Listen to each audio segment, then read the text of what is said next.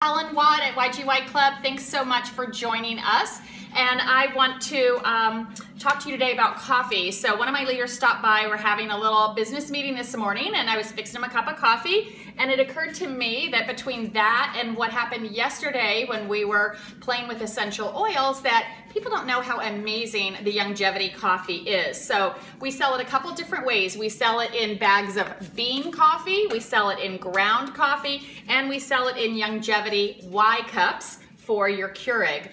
One of my favorite things about this coffee, aside from the amazing taste, is that every purchase that you make helps support our Be the Change Foundation. And I heard Dave Brisky and Sunshine Brisky say about a year and a half ago at the convention that we had raised over $100,000 in our first year. But if everybody purchased just one bag of coffee a month, that we could raise over $100,000 a month for our Be the Change Foundation. So I just want to encourage you to try the coffee, throw it in your auto ship, or just make a purchase. But let me tell you a little bit more about it and what we're doing. So if you get the ground coffee, you can add it to a French press. And a couple of different coffees that I have in my house is regular coffee.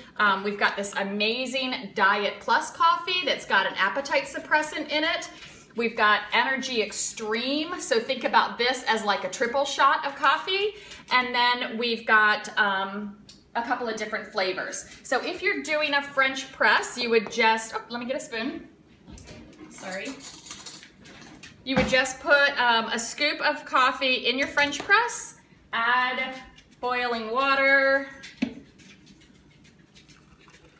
and then let it seep for about 2 minutes, and then pour out your cup of coffee. So I love this. This is great. We use our French press. You could also use a regular coffee machine with this ground coffee, or you could get the beans and you could have a machine that grinds the beans, and then you could have it preset, you know, to do it. So look at the texture of this coffee though. See how amazing that is?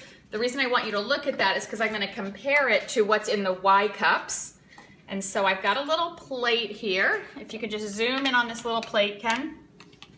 So one of the gals yesterday was talking about how she doesn't like all of these Y cups going to waste in the environment. So I just want to show you and give you a little sneak peek at what we're doing and what we've got coming up at a future YGY Club gathering. And that's that we are recycling the contents of this cup.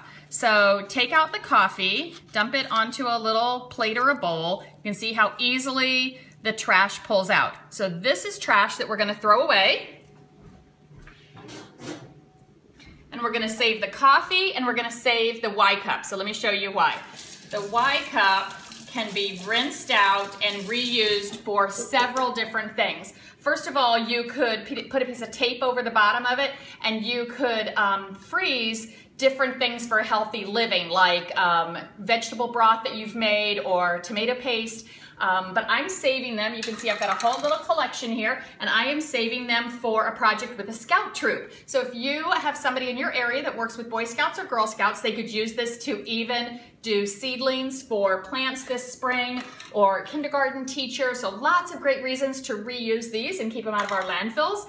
And then the second thing is with this ground coffee, look, I'm just airing it out. So zoom in just a little bit here so they can see this amazing coffee. So you can see this side is darker than this. This is wet, right? So we just made this coffee, and this is where it's drying. And then what I'm doing is I'm putting it in this jar. So this is used coffee.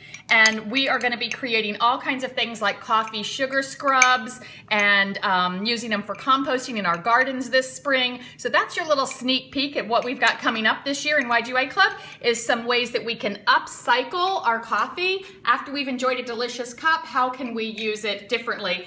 And that's also the difference between the ground coffee and the Y cups. The Y cup is ground a little bit finer so that it's got more surface area, I guess, to take in all the coffee. So you're gonna have to talk with Dave Brisky about that. He's amazing with our coffee, knows everything about it.